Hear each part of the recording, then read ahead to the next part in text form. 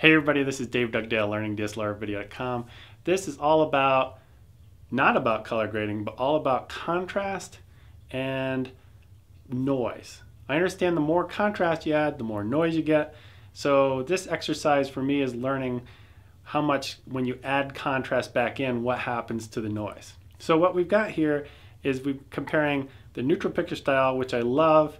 I keep coming back to it time and time again. Every time I've used a flat picture style, I come back to it. And I use it at a -3. I don't use it -4. I really like -3 a lot.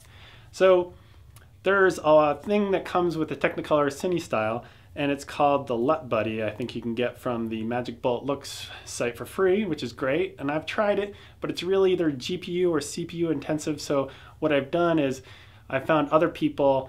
I think the one website is cmimagery.com. I'll put a link to it. But basically what they did is the LUT is basically an S-curve. And what they've done is along the S-curve, they deconstructed the LUT Buddy from Magic Bullet Looks, found out the exact values along the S-curve, and recreated it in an RGB curve. And I'll show that to you now, what it looks like. And so basically what you do is you take this preset in Premiere Pro and you just drag it onto your clip, and voila, you've got the correct amount of contrast added back in. So let's go ahead and take a look. The first one up is the neutral picture style at a -3. And again, like I said, I really keep coming back to this one. I really love it for some reason.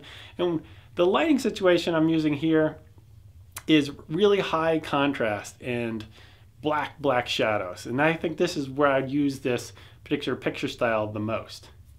The next up is the CineStyle at a -4 contrast without any LUT applied. And again, what you're looking for here is the right side of my face and looking kind of in the shadows. One of the things I noticed too is if you move your head around the monitor this way, depending on what kind of monitor you get, if you're a little bit off axis, you can actually see into the shadows a little bit better. So you might move your head around and to see what it looks like. All right, now we're going to go back to the neutral picture style for reference. Now, after we've seen that, all right, let's switch to the CineStyle with the LUT applied. And again, what you want to look for here is looking in the shadows, looking on the right side of my face. All right, now let's go ahead and go back to the neutral picture style, but this time we're going to zoom in 400%. So what you're seeing here is a zoomed in version, not optically, but just in post. All right, now we're going to go switch to the CineStyle, again, with the LUT applied, at 400, and take a look at the noise and take a look at how much you can see within the shadow. Okay, again, this has nothing to do with color grading. This all has to do about me learning about contrast and LUTs and noise. So what I think I saw, and you could correct me if I'm wrong, but I think I saw that the neutral at a -3 had more information in the shadow, especially when you looked at the zoomed in 400%.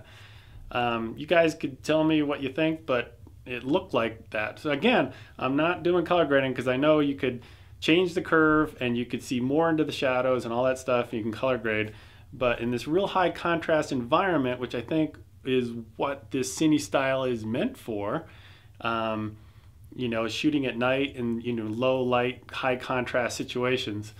I don't think I'd use the CineStyle during the daylight or, to be honest, because most of the time I'd rather get it right in the camera first than have to do a whole bunch of things in post, especially if it's adding noise.